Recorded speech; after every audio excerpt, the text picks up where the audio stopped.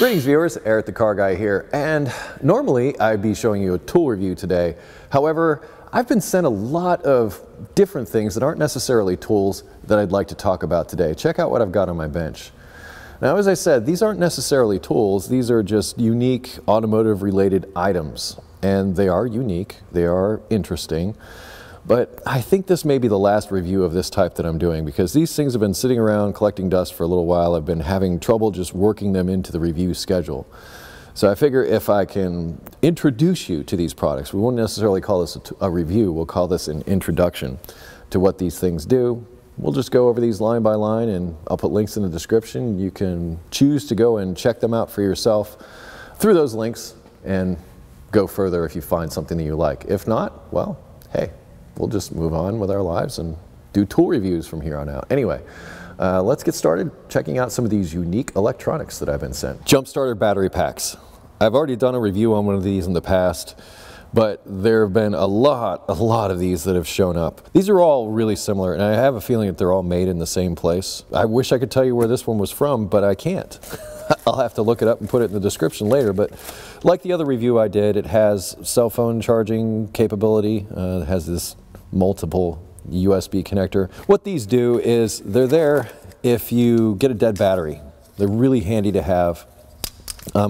Actually, my older one, I cranked the car enough times to actually burn up the fusible link and rendered it inoperable.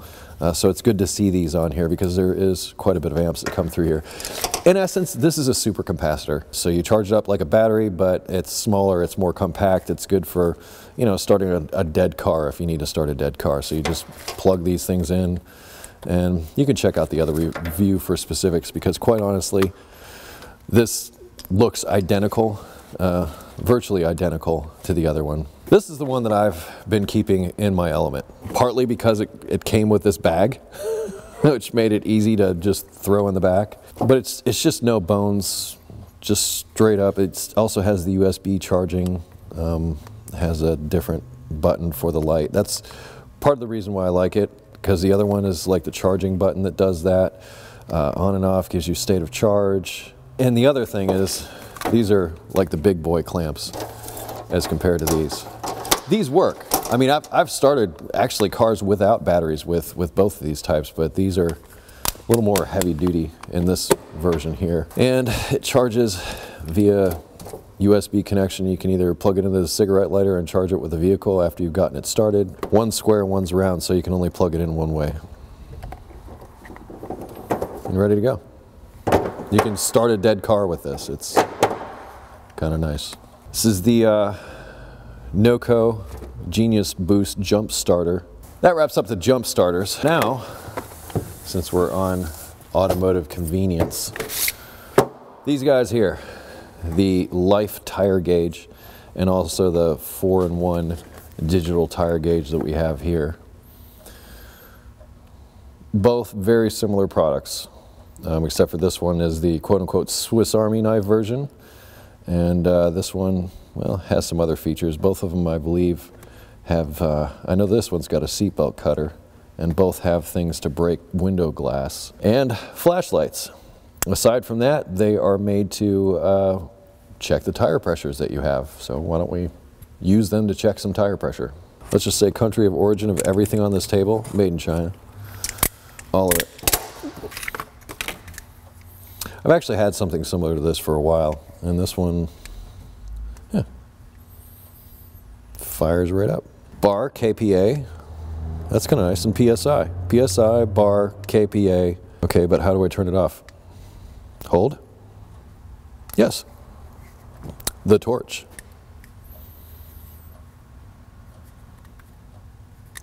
Maybe, maybe that's it. Go grab me a AAA battery. Hey, that's helpful. So the LED or the torch. LED, torch. This guy, yeah, I thought so. Spring loaded. Switchblade, window breaker. I don't know how useful these pliers will be. They don't seem like they'd be very useful, but you can trim the tags off of your t-shirts with this, I think. Let's try it on a tire. Oh look, a tire. And I'm gonna go for the LEDs so I can illuminate my valve stem. Ooh, and it's lit up inside there too. How convenient, like if you're trying to check your tire pressures at night. Nice. Ooh, and I want PSI. So I'm on PSI right now. 30.5. Ooh, it's so digital. 30 point, oh, and it holds the measurement. That's convenient. Oh, it tells you everything.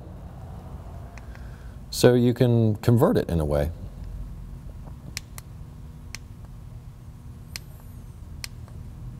Well, that's international. And then if I need to inspect my brakes, hey, those are brand new. And it's got the strap so you can stylishly carry around your tire pressure gauge. Let's check out its competition, if you will. This one is from Tech. This one has a seatbelt cutter. I suppose you could use one of these as a seatbelt cutter that's in here, but this one comes with a seatbelt cutter right there.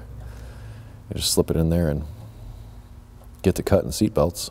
It also has a torch, but once again, no batteries. I found out that these are AAA batteries that are required here, but I can already see an issue, and that is trying to get this all the way down. It's kind of down inside there, so it's a little fiddly. There's our light. This one just has a light that comes on. It's not flashy or anything. It just comes on. Looks like it just switches back and forth between PSI and bar in this one though. Hold the button down, does it turn off? Yes. Also has window breaker, which is what these are for. It's not as heavy as this guy. This guy is actually a little bit heavier. And really, all we have is the tire pressure gauge here, which I will attempt to use now. Hey look, a tire. Okay, this one's not lighted. It's also a bit more difficult to use, if I'm honest. And this one says 29.5. So this one reads a full pound difference than the other one. Oh, now it went up to 30. I've got to say that the interface, switch back and forth, that's 2 bar. Given a choice between the two, I personally would go for this one. It's got more features, it's got more stuff. It does not have a seatbelt cutter, but it does have a knife. It also only takes 1 battery as opposed to 2. Either way, both can be used, but here's the Achilles heel with digital tire gauges. The battery runs out, it's just a hunk of plastic. It's not going to help you out. So if you use an analog tire gauge, it's actually going to fit inside your glove box a little bit better, tell you the same thing, and always work. Whereas, well, I shouldn't say always works. Tire gauges do go bad. But these do come with some additional features that could be helpful to you. So I'm introducing you to these tire gauges. This apparently will, via Bluetooth technology, take the music out of your phone and put it into your vehicle. Instructions for use. Line in and line out.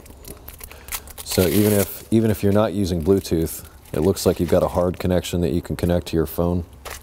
Where is my phone? Let me go get my phone. So this is what I'm gathering, that this can be in your vehicle somewhere.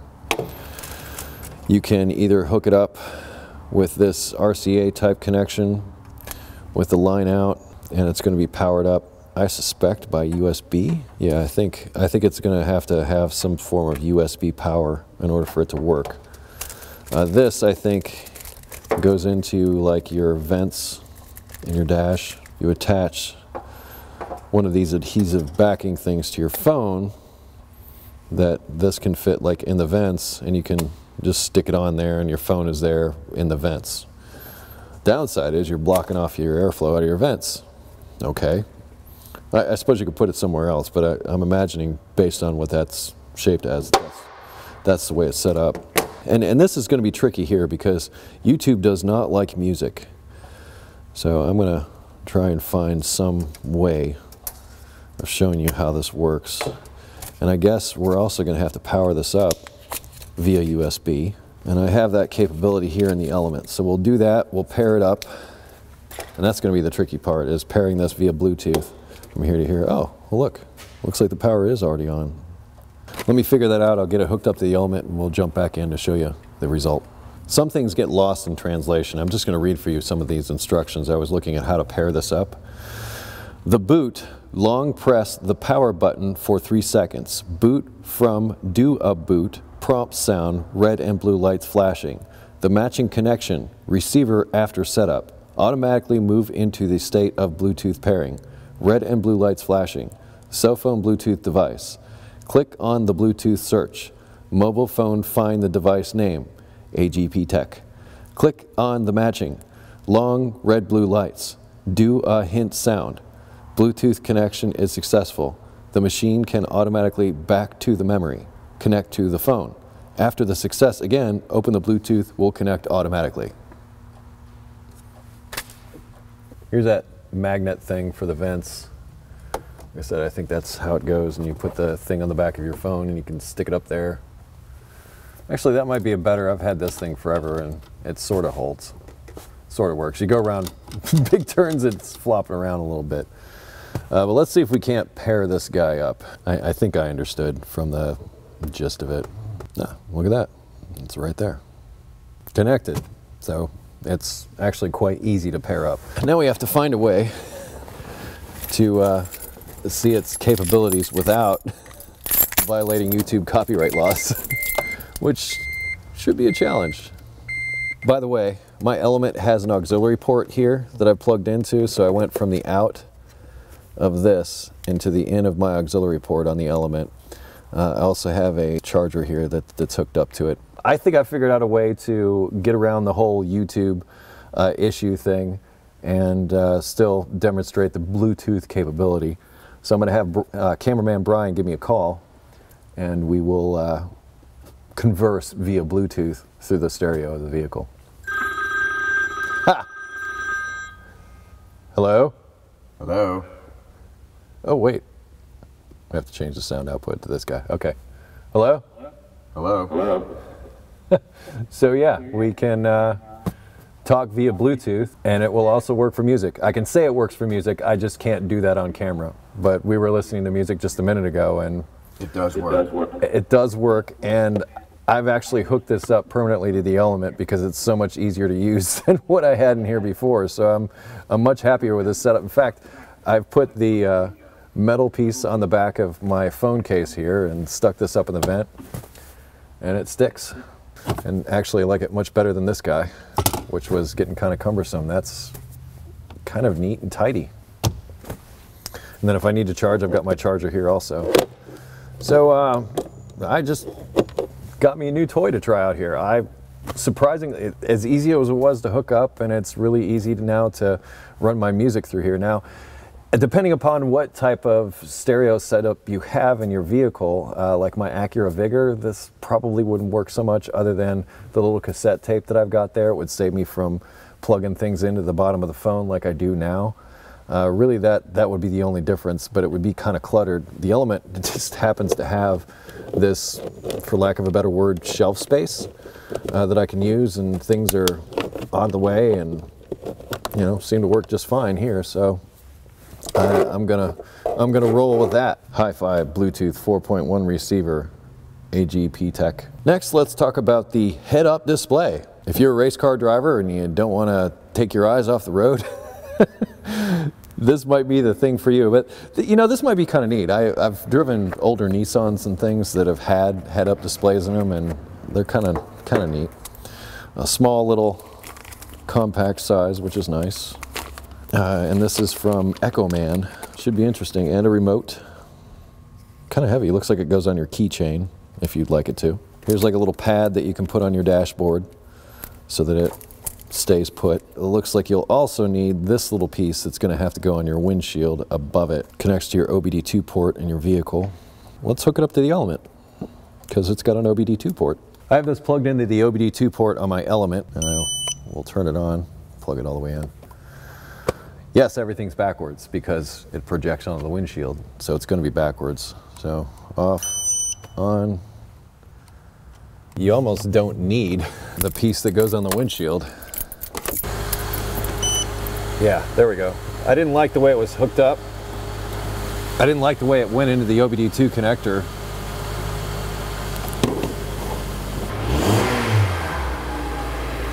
It's not that quick.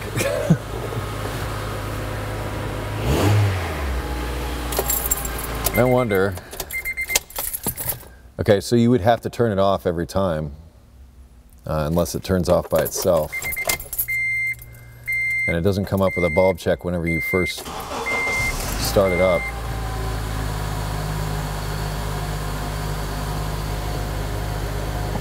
Yeah, this connection to the OBD2 port is tenuous at best. Yeah, it comes up with a connection error. Seems almost every time. Honestly, not as happy with this one. Oh, finally. There it is again.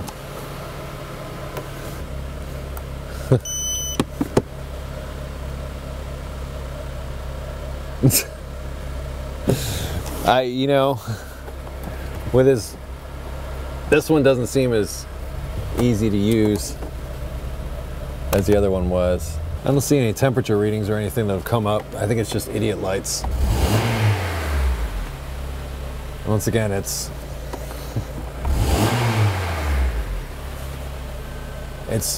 honestly not very accurate, and the connection is sort of wonky.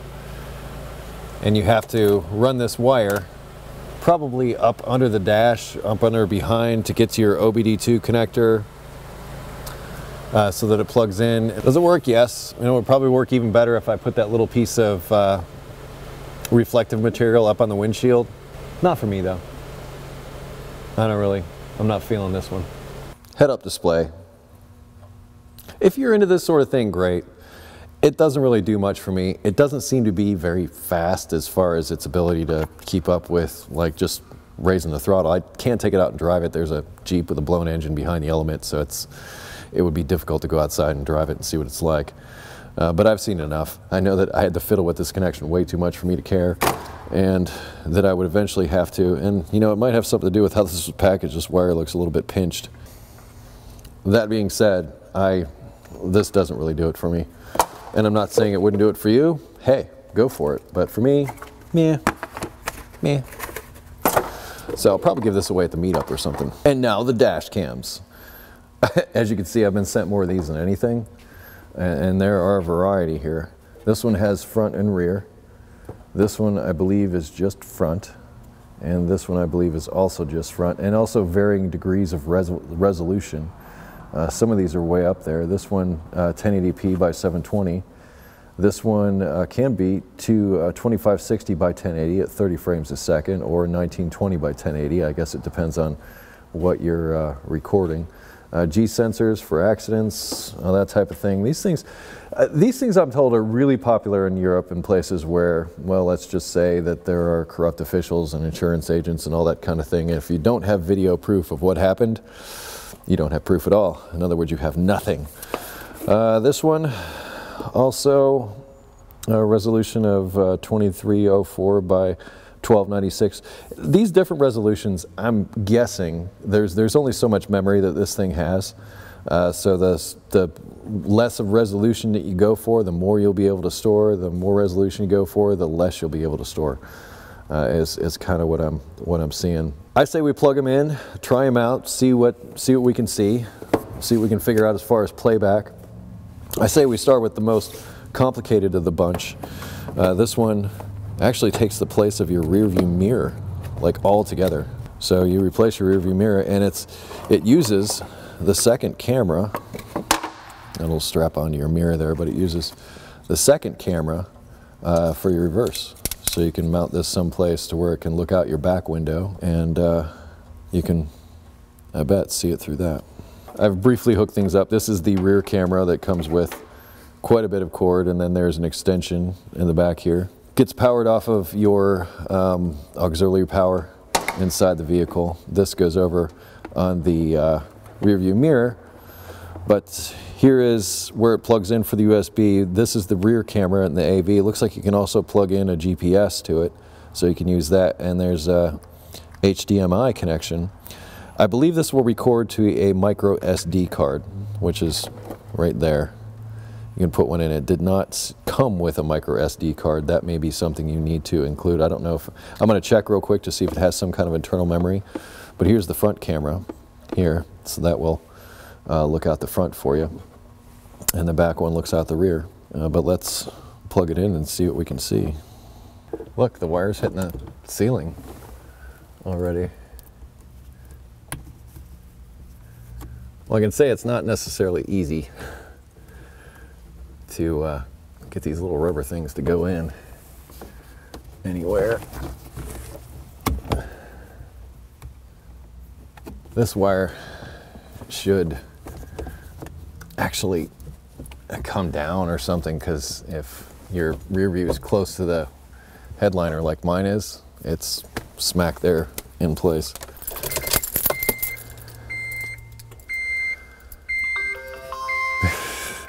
Hey, look at that. It's already telling me I don't have an SD card, but there is the front of the shop, and here is the rear camera.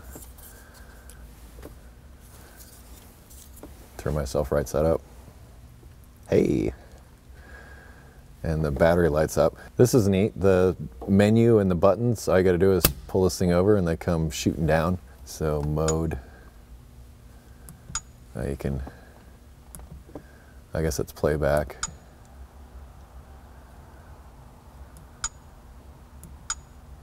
Ah, it's backing up. So this records audio also.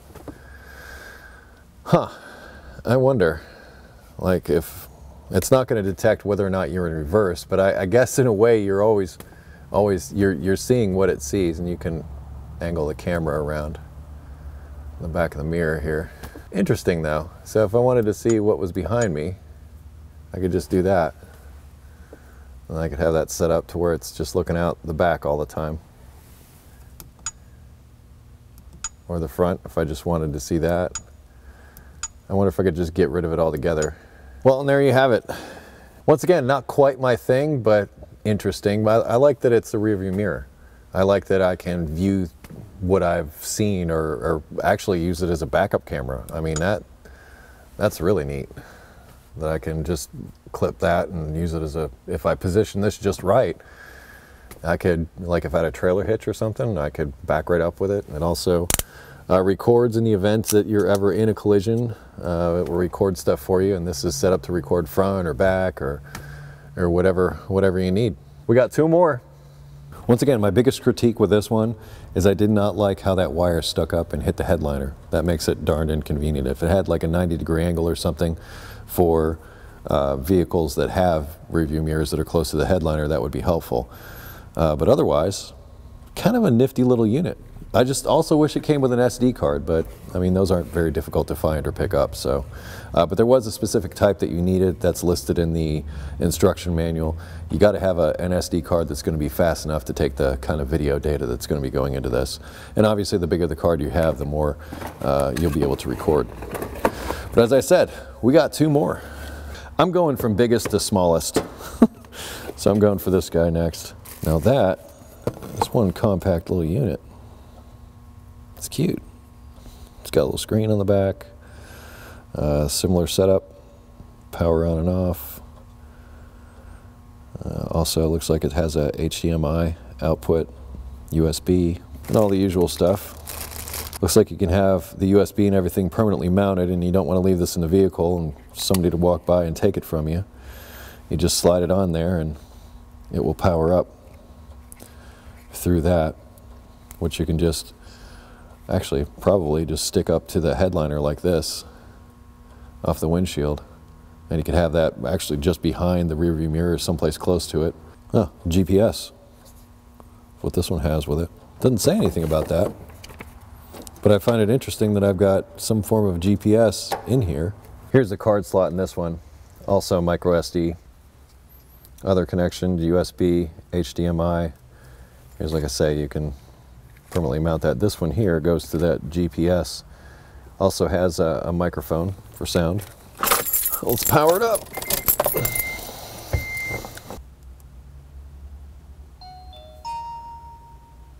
Also that same car. Nice.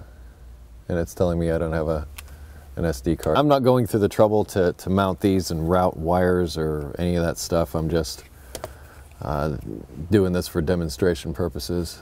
Okay, so video resolution, time lapse, that would be fun. Language settings, card volume. So there's like a wide, full screen, and then the one where it comes up no card, I'm assuming is like playback. Oh, you know what that might be? I'll have to check the instructions, but this yellow button, the GPS, this might be like a help signal, like sort of like OnStar does if you get into trouble or something. You can push that button and it sends out a signal and says, hey, come help. But I do like that you can disconnect this from the vehicle relatively easily and just leave this piece in place. That way you can remove it. The other one that I just did, that's a permanent mount. It's going to be in there. But this guy, and also you can swivel. I noticed that you can swivel this mount 90 degrees if you like. So that's nice. But yeah, just a straight up dash cam with this one. And as far as the record time, it's really going to depend on the size of card that you have and what settings that you set it up as. This camera is also from Advanced Portable. This rearview mirror camera was Advanced Portable, so is this one. Smaller, lighter, cheaper, just less stuff to deal with. And I like that you can take this out. I recently had my vehicle broken into. It's nice to know that I can take stuff like this inside. I don't even keep my garage door opener inside my car anymore. We got one more. Last guy here, the Vantrue dash cam. Smallest one yet. Ooh, nice. Also suction cup mount. This one's a little bit different though. Slides into the slot, slides over, and there you go. Got a nice lock. Neat. For suction. Lock for suction. Same deal. USB powered via the accessory socket. I know. Eric the Car Guy is just opening up boxes, not even looking at instructions, just plugging it in saying, hey, there's a picture. Yeah, that's about it. Once again, links in the description. I like this better already. Well, to some extent. Because having the wire down below like this means that it's sort of in the way. Because with all these things, all the routing of your wiring and all that, you're going to have to put someplace. Let's plug it in. I know, I'm just plugging them in, doing it again. Whatever. This one also had GPS capability. It's got a plug-in up here at the top. So I guess with the GPS, you plug in the GPS. The other one came with a GPS unit. This one came with, well, pretty much everything you see here. This cord is better. It's not as stiff as the other ones. It seems like you'd be able to route it around a little bit better. But, you know, with these windshield mounts, you can put this practically anywhere. Set it up to just live quite happily on my windshield up in an area that's out of the way or whatever. I'd probably put it over on the driver's side. Looks like we've got HDMI in the card slot here in the bottom. There's a light that comes on. Oh, there's the lights. I don't think those are infrared. I think those are straight up LEDs. Video resolution, loop recording, motion detection, parking monitor. Wow, so I guess you could leave it in here and you could watch your car while it's parked. Delete files. Language setup, default settings, formatting, card volume, no card inserted, yes I'm aware, playback, event video, normal video. I believe this also has a microphone. What's this button do? So the camera is no SD card in here at all. Doesn't look like you can change the view on this like I was on the other ones. Loop recording, motion detection. This one doesn't have as many selections, but it's also in some ways easier to use. Yeah, disconnect power from the vehicle, it goes off. So I'm not sure how that parking thing works. Less functionality, but smaller, compact, seems like it has better construction. It's simpler to use because it is smaller. Suction cup, mount, and easy. I think this is easier to take on and off than the other one was, because this one just slides into a slot. You just take this, slide into the slot, you're done. Then to take it off, you do the same thing. It's a pretty straightforward dash cam. but no settings for like a wide angle view or a regular view, at least not that I could find. Well, there we go, that's our stuff. There we have it, the electronics special. Now, I don't plan on doing a lot of videos of this type or a lot of reviews of this type. I'd rather stick to tools and things, but this was fun. I learned quite a few things. As far as the stuff that I use, I definitely use these portable jump boxes, if you will. In fact, this one already lives inside my Element. I have one of these in the back of my Vigor as it is now, and I'll probably put this in the back of my new van just to have it, because any vehicle can have a dead battery. And these are just darn handy to have if that should happen. Hopefully it's charged up. The head-up display, cool idea. Not really my thing, and honestly I had some trouble with the connection on this. That's kind of how I feel about the head-up display. However, this is in the Element now, this Bluetooth receiver. Easy to set up, and surprisingly I really like this. And I don't know if I showed on camera or not, but you can actually advance songs just on the outside, play and pause right on the unit itself. So you can actually use this as a Bluetooth interface and not have to go directly to your phone or mobile device, whatever you're using. The digital tire gauges, you know, okay, to me, fine, whatever. I've used regular tire gauges for years. As I said, if the batteries in these go dead, you don't have a tire gauge anymore. But all the other little goodies that come with them, if you're in an accident and you can't open the doors, having the ability to break the windows, that's a really nice thing to have. So these are not useless, but if they're for you, they're for you. For me, yeah, I can kind of go either way, but if I were to choose one, I kind of like the one with the Swiss Army knife function and the lighted tip on the end of it. Now the dash cams.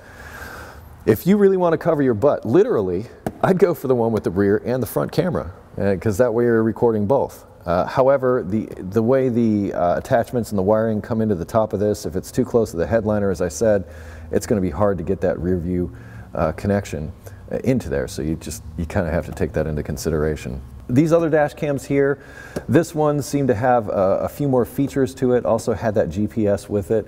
This one didn't have the GPS, you couldn't change fields of view, but you know, it seemed like it was of maybe a little bit better construction. And I'm sorry I didn't do complete reviews on these, but as I said, this is not really my forte. I'm into tools.